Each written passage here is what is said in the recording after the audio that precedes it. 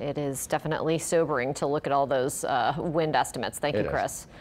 The weather, of course, can have a major impact on our power, and that's one of the major things that we're going to be watching over the next 24 to 48 hours and beyond. Sandra Diggs-Miller is the Vice President of Entergy Customer Service, and she's joining us now via Zoom. Thanks so much for being with us. I know a lot of people are nervous, especially those who have decided to shelter in place, about what they're going to see as this storm moves through. Any estimates? I mean, I know there's no way to tell until the thing actually hits. That's right. Kathy, every storm is different. And so the impacts could be different based on the track, the way it moves in, the angle in which it moves in. And so, we do look at historical analysis as to how long outages may be once the storm comes through. For Category 4, we're looking at about 3 weeks. Category 2, looking at about 2 weeks or so that we could have outages in the hardest hit areas. And I think we heard the weather forecast earlier talking about that clear path. And so those who live in that clear path of the hardest hit areas could expect to have some extended outages. And we want them to prepare, especially if they decide to shelter in place. Is that what you all are hearing as well? And of course, pre-positioning assets based on that. What are you guys hearing? Yeah. So, we are hearing that the storm is coming in as a dangerous storm, potentially Cat 3, Cat 4. And so what we do is we pay attention to historical storms, and we make sure that we position our equipment. We make sure that we have sufficient equipment in place. And we also start galvanizing our crews to make sure we have enough resources to support our restoration effort. Right now, we are in the process of galvanizing a team of 16,000 strong to come into the state with the storm. It's a major storm. And so we're going to make sure that we have the resources to restore power as quickly and as safe and as quickly as we can.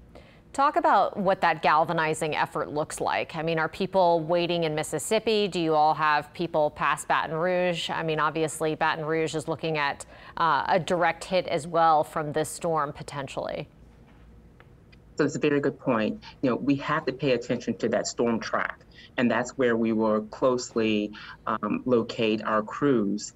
We want to get them out of harm's way, before the storm passes. And then, so yes, as the storm is coming in through the Houma, the Terrebonne area, on up through the Baton Rouge, we'll make sure we have crews that are within, line sight of those areas to get there as quick as possible to do damage assessment first, and then begin the process of restoration, beginning with our critical infrastructure and critical customers first.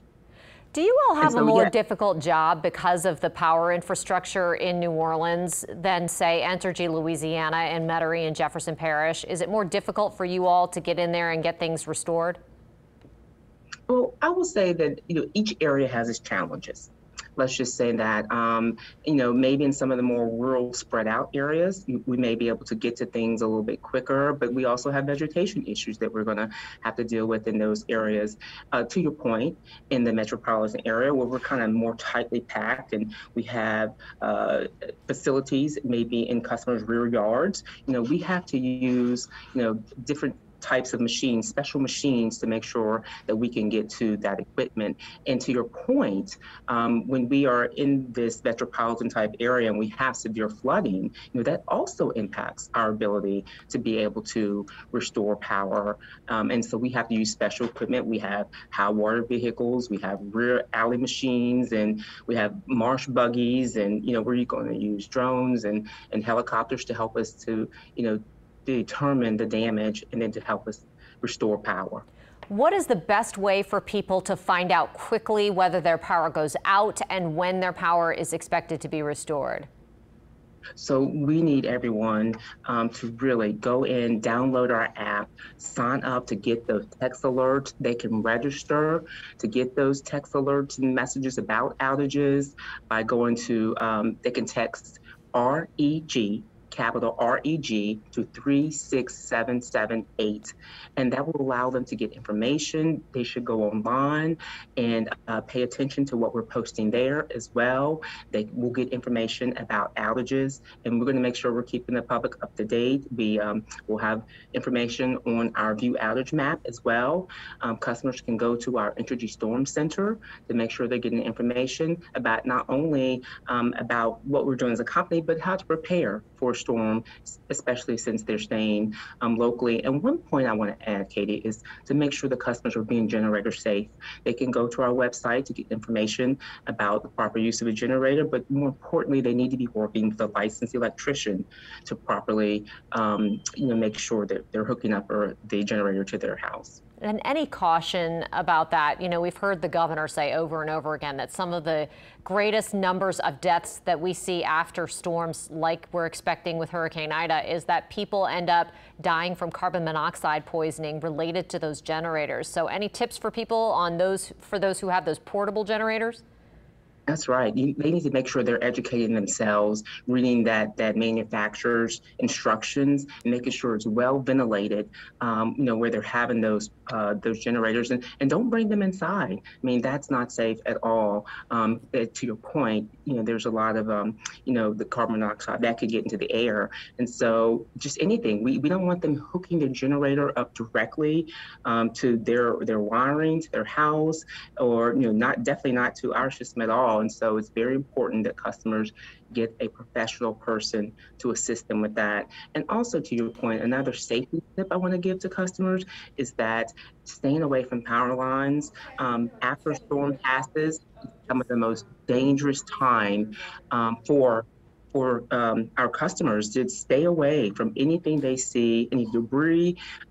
They could have vegetation down, but not realize there's a line running through that vegetation.